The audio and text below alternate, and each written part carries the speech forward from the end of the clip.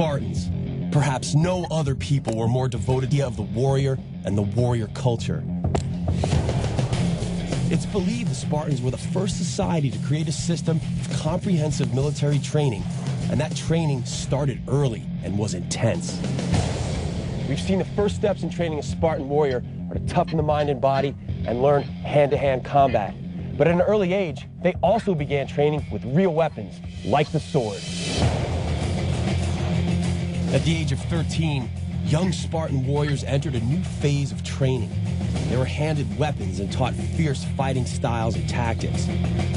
And one of the first weapons they would have fought with was this, the kopis. So what are some of the basic techniques they would use with this? Okay, very basic stuff. Right. Just a cut right there. Yeah, just here, or maybe from here.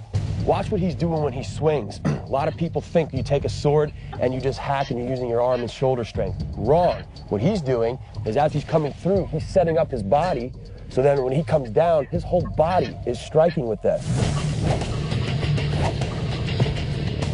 The word kopis means I cut in Greek.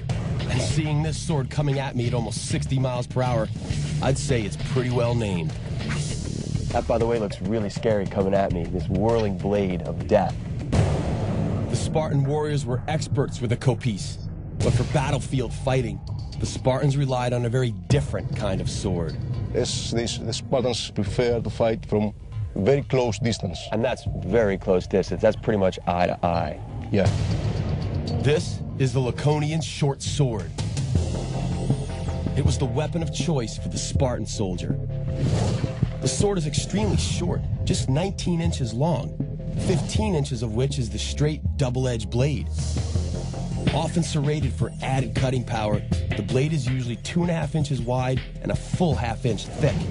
It's a weapon designed for one thing, cutting up an opponent that's right on top of you.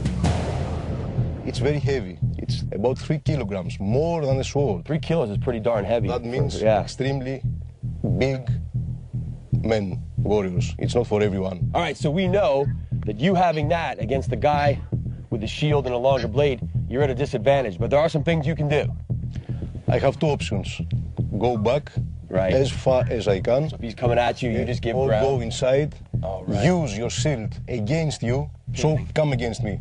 Yeah, I can't do anything. Come against me. And now the knife is just, now the knife, I can't really, by the time I do this, I have done. He's cut me. Anyway, I get it. Awesome. So you got to be quick. If you're going to have that, you better be on that guy right away and use that kind of angle. So if he comes at you like this, boom, I'm cut. I can't do anything. Relying on a short sword like this for your main weapon may seem illogical. But in the close quarter combat of the Spartan phalanx, it was a perfect weapon for quick stabbing attacks. This knife-like sword is different than other swords I've used, and the reason's pretty clear to me. Unlike other warrior cultures, the weapon wasn't a symbol of pride and personal glory. For the Spartans, this was just a simple tool, but it was a tool that fit perfectly into their idea of teamwork.